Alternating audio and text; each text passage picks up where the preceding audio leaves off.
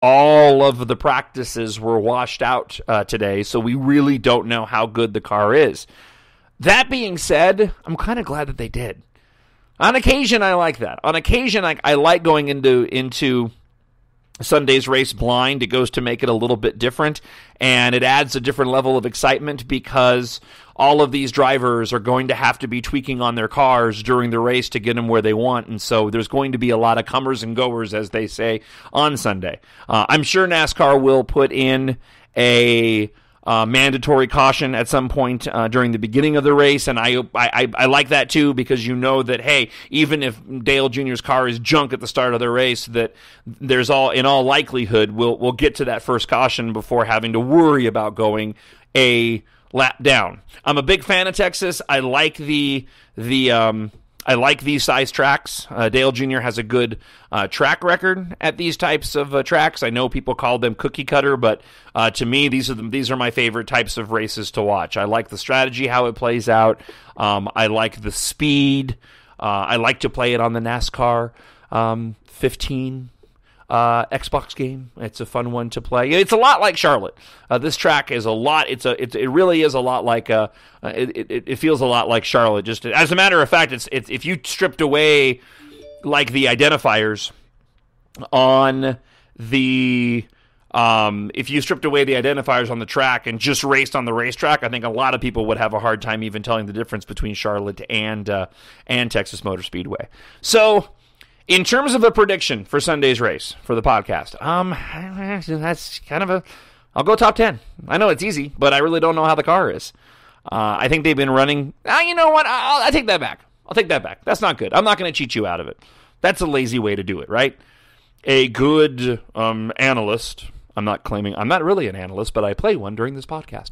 A good analyst would still analyze Dale Jr. and be able to come up with something more than just throwing a dart up against the wall. So I'll go with top 5. And the reason I'll go with top 5 is that Dale Jr. seems to have a lot of confidence. He's won at Texas before. He qualified better. He's starting in the top 10. I think there is a little bit of momentum behind the team and a lack of pressure because they're not in the chase compared to some of the other guys that are around him that are still in the chase and going to be fighting for positions. So I'll say that Dale Jr. walks out of Texas with the top 5, but we really won't know until the green flag drops tomorrow how the car is, and that should be exciting. I will say this: the paint scheme's grown on me. This is probably my least favorite paint scheme. I like the design. I just don't like the color blue. I know, I'm weird like that. I liked the first version of the Kelley Blue Book, where it was more white and with golden blue trim and less blue on the car. I think he's only run this paint scheme at Atlanta this year. And that particular color of blue on the car just doesn't, it's just okay. However, the paint scheme has grown on me. I hope that they update it for next year if he runs this paint scheme again. I like the way the pinstriping is on it. I think the design is really cool. It was done sort of in the same vein as last year's National Guard car, which I know a lot of people didn't like with the red, white, and blue and the stripes, but I really liked that. Be that as it may, it doesn't make the car go.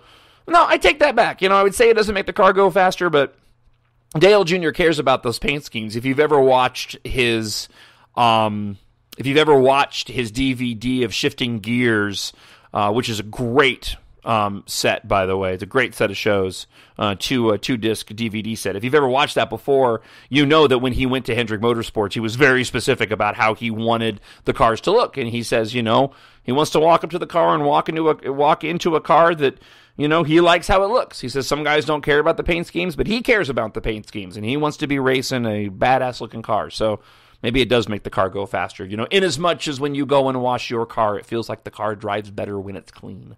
All right, so that's it. Well, we keep it short and sweet this week just because there was no practice and not a whole lot to analyze, and he hasn't been saying much on Twitter. I've got the Xfinity race on pause. I'm going to go watch it while I wait for this to finish uploading, and by then you'll be listening to it because if you're listening to it, you've uploaded it.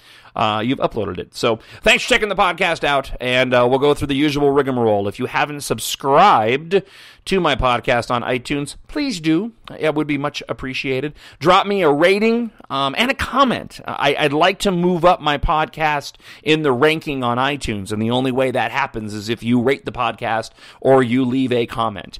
You can always email me any questions, justice, and the number is 1041, justice1041 @gmail.com. Follow me on the Twitter @JohnJustice, and I'll be back next week with the preview of Phoenix, a race that hopefully I get a ticket to and that I will personally be at. So I hope it's a great race tomorrow. I hope the rain stays away. I hope this Xfinity race is good. I'm looking forward to going and watching it, and I have a bottle of wine with my name on it because that's how I roll. So until we talk next week, thanks again for downloading the podcast, and you know what? Go Junior. My Nerd World. And finally, one of the most unusual pre-race prayers you will ever hear. Heavenly Father, we thank you tonight for all your blessings. You said in all things give thanks. So we want to thank you tonight for these mighty machines that you've brought before us. Thank you for the Dodges and the Toyotas. Thank you for the Fords. And most of all, we thank you for Roush and Yates partnering to give us the power that we see before us tonight. Thank you for Jim Performance Technology and the RO7 engines. Thank you for Sunoco Racing Fuel and Goodyear tires to bring performance and power to the track. Boogity, boogity, boogity, amen. Boogity, boogity, boogity, amen. Bless the drivers and use them tonight. Boogity, boogity, boogity, amen. Lord, I want to thank you for my smoking hot wife tonight, Lisa. My two children, Eli and Emma, or as we like to call them, the little E's. Lord, I pray you bless the drivers and use them tonight. May they put on a performance worthy of this great track. In Jesus' name, boogity, boogity, boogity, amen. Boogity, boogity, boogity, amen. Boogity, boogity, boogity, amen. Bless the drivers and use them tonight. Lord, I want to thank you for my smoking hot wife. Boogity, boogity, boogity, amen. Boogity, boogity, boogity, amen. Bless the drivers and use them tonight. Lord, I want to thank you for my smoking hot wife. My Nerd World.